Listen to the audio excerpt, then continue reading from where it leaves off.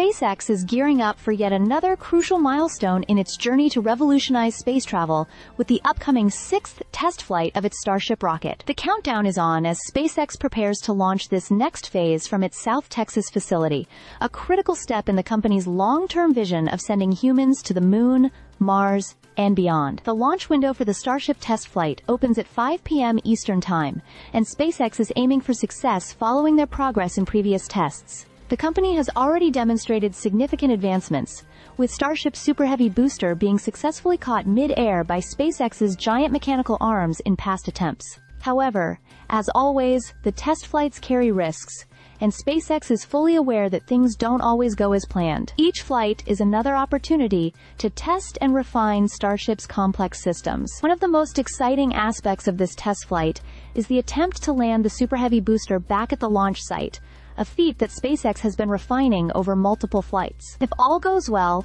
the 20-story tall booster will return to Earth and be captured in mid-air, showcasing the company's innovative reuse technology. After the booster detaches from the spacecraft, the Starship vehicle itself will continue its journey, performing a series of engine burns before re-entering the Earth's atmosphere and aiming for a controlled landing over the Indian Ocean. The stakes are high, as SpaceX looks to perfect its spacecraft for future missions. NASA has already selected Starship to land astronauts on the Moon under its Artemis program, with a targeted mission in 2026. Beyond the Moon, SpaceX aims to use Starship for interplanetary travel, including eventual missions to Mars, a goal that would mark humanity's first steps toward becoming a multiplanetary species.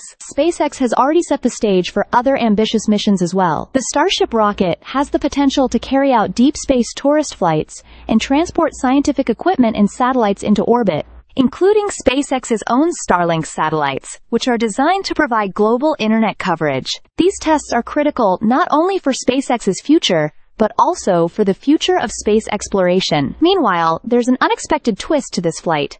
Former President Donald Trump is expected to attend the launch, marking yet another sign of his growing relationship with SpaceX CEO Elon Musk. The two have developed a close partnership, which has led to Trump making a public show of support for Musk's groundbreaking work in space and technology. Musk himself has shown that he is committed to pushing the limits of what's possible in space exploration, all while continuing to work closely with NASA and other governmental bodies to advance these goals. As the 6th test flight prepares to take off, all eyes are on SpaceX to see if they can continue to break new ground in the race to make space travel routine. With every successful flight, they come closer to making history, and the potential to reshape the future of humanity's presence in space grows ever clearer. Stay subscribed for more videos.